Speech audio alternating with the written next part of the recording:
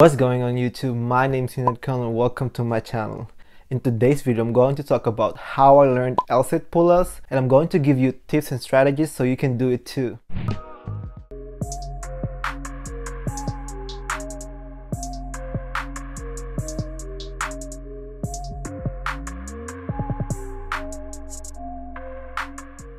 So, I started learning L-sit pull-ups 2 weeks ago, and I can barely hold the L-sit for like 2 seconds, and that's it. That's my maximum. Whenever I do it, it feels like my legs gets really sore because I think it means that my leg is not strong enough for me to hold it, and I wasn't even flexible when I first started.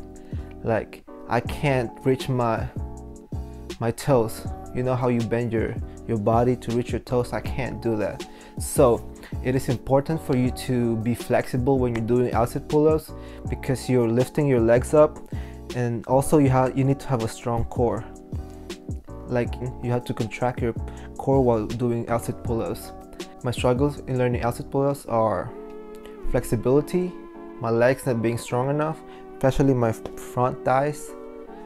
Also, you need to have a good upper body strength because you have to hold yourself on the pull-up bar for a long period of time.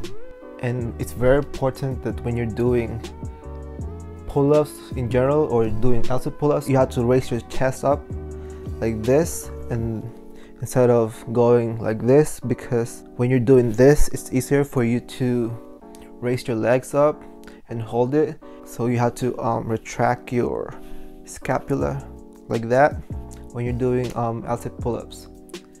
And what I did was, whenever I work out, I always practice my L-sit pull-ups and just try to keep it as long as I can for 3 sessions every time I work out. And I work out like 4 to 5 times a week. So I do that. The first thing I do is practice L-sit, hold L-sit positions for as long as I can, and as time goes by, it becomes easier and easier for me. And also, one of the good way to start L-sit pull-up is to do, for beginners, raise your knees and hold it for as long as you can for beginners, and then as it gets easier, you raise one legs up and keep the one leg in a knee raise position, and just switch it for each time, and keep practicing on that because it really helps me a lot to learn L-sit pull-ups. One of my struggle when I'm learning L-sit pull-ups is that my leg is not strong enough. So whenever I raise it up, like, I can feel my legs getting sore. So I started doing, what you can do, you can start doing squats, and I do squats with weights, and also I start doing front lunges. So I do those every time I work out, so that to improve my leg strength. And also, I'm going to give you another tip on practicing L-sit pull-ups. You have to be flexible, so you can start stretching after you work out, because the best way to stretch is after you work out. It maximizes the potential of you getting more stronger and becoming more flexible. Why did I learn L-sit pull-ups? Because it's a really good way to keep in your abs, and also when you do it, you look like a legend. It looks really cool. It's hard, not a lot of people can do it, and it's a good part of your workout. And you can also add some, other skills while you're doing L-sit. You can add airwalk in it and combine it together, and you'll have an awesome skill that you can do.